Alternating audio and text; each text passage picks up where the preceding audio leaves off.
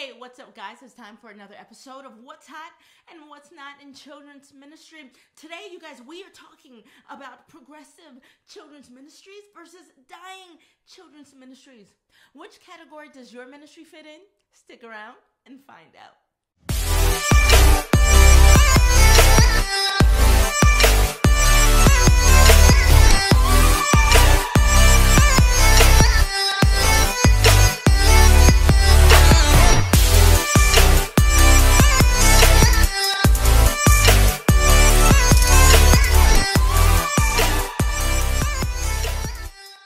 Listen, children's ministry is not a fly-by-night operation. It's constantly requiring of its leaders to put in the necessary work to reach tomorrow's generation. And let me tell you, you guys, when it comes to children's ministry, you're either putting in the work or you are dooming your department to a slow death. Don't let that happen. So today, I'm going to share with you 5 differences between progressive children's ministries versus dying children's ministries. And listen, don't worry if your behavior is looking a little grim. It is never too late to level up in your leadership and bring life to your children's ministry department. Number 1, progressive children's ministries are relevant. They're, fresh. They're always on the pulse of what's happening in their church and their community, and they are willing to shift whenever necessary to better reach the children and families that they're called to serve. Now, dying children's ministries, on the other hand, are way too busy trying to keep sacred cows alive. These types of ministries are so obsessed with their traditions that quite often they're blinded to what's most important. These ministries are typically not led by vision or even by God for that matter, but rather by manipulative, longtime members who are secretly calling the shots and making the decisions. You can't paint this because this room is important to so-and-so. You can't have this event because this person over here doesn't like events like that. You have to do it this way because it's tradition and we've always done it this way. You know, if you find yourself in an environment like this, don't panic. Just utilize the 3 R's: respectful, remember, and relax. Be respectful to the creators of those methods. Besides, at one time, those methods did work. Watch your words and what you say to others. Make sure you honor those who have labored before you. And you just may be surprised. They may become your greatest advocates when it comes to changes in the future, and all because you showed honor. Here's another R: remember. Remember your why and hold true to it. It's your why that will help keep you in the hardest of times, you guys. Never lose sight of it. And the final R: relax. Listen to me. It takes time to change a culture of thinking. Be patient, you guys, and have grace for yourself in the process. Invite the Holy Spirit in and ask Him to help open up minds and prepare hearts for the work that you believe that He is called for you to do. Number 2, progressive children's ministries send their teams to training. These ministries value training because they understand the importance of growing and developing people who are laboring in the ministry. They operate off of a spirit of excellence all the way.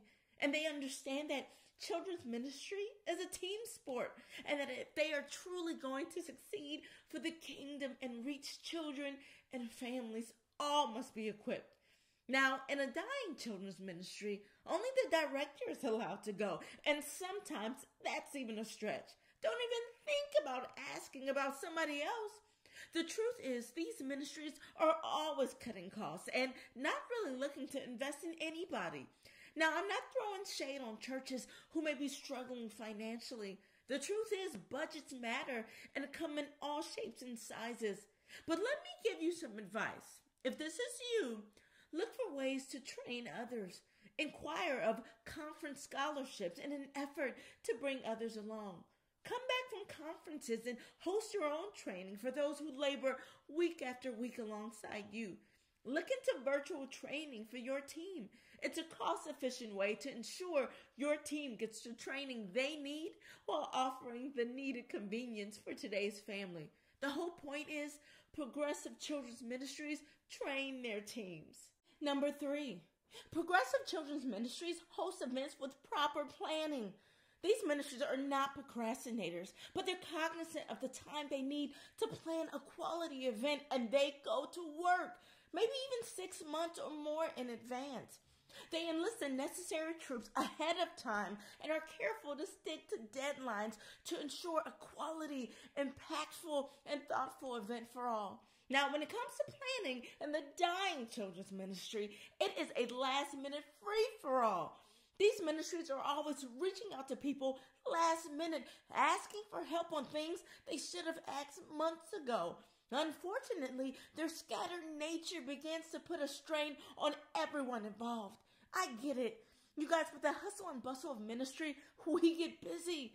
But if this is something that you struggle with, I want to encourage you to get a planner and drop in your calendar of events a year in advance.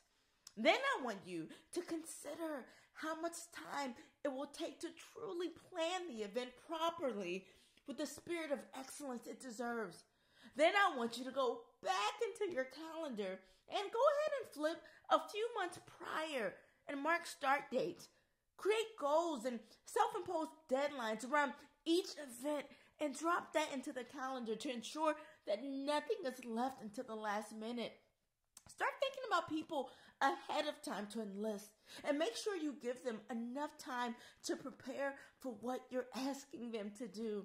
At the end of the day, you guys, children's ministry leaders must learn how to organize their personal lives and the ministry departments that they steward. So get organized. Remember, organized children's ministry leaders get to do more with the time they've been given.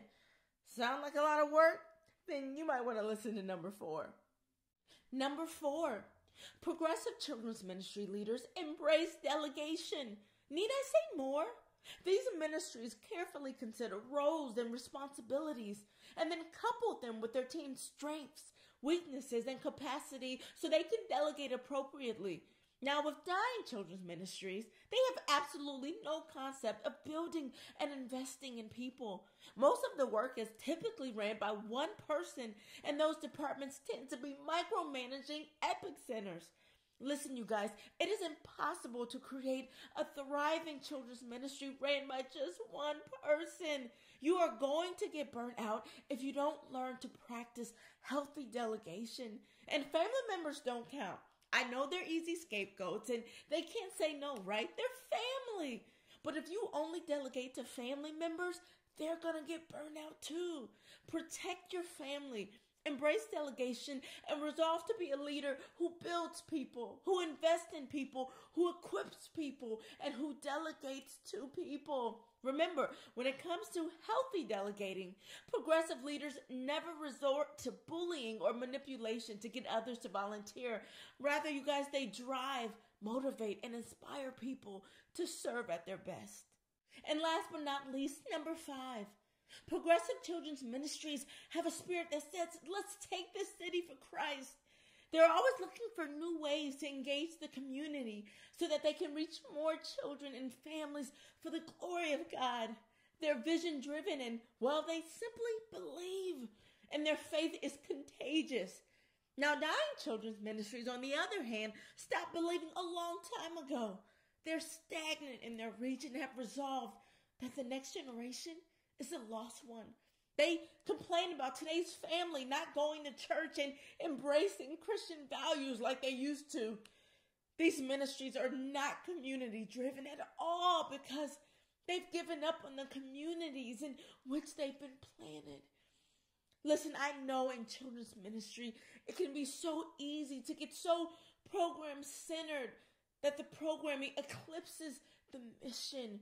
But may we never lose sight of the Great Commission and our God-given duties to take the message from Judea, Samaria, and to the outermost parts of the earth. You know, at the end of the day, guys, leadership demands excellence.